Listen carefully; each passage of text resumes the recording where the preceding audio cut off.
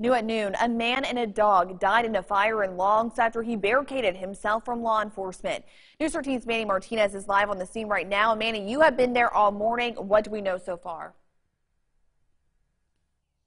Julie, good afternoon. You can see behind me there are still crews on scene here as SLED is now investigating after a man and a dog died in a fire. I'm on Water Tower Road in Longs where, according to the Horry County Sheriff's Office, around 7:30 this morning, 4 of its deputies were carrying out an eviction at a home just down the road. That's when deputies say a man barricaded himself inside the home and deputies noticed smoke, with the flames quickly engulfing the home. You can see here Horry County Fire Rescue still battling hot spots around 10 o'clock this morning. Horry County Police and its SWAT team responded as well. The identity of the man is unknown at this time, and the coroner's office has been called. Deputies say no one else was found inside the home.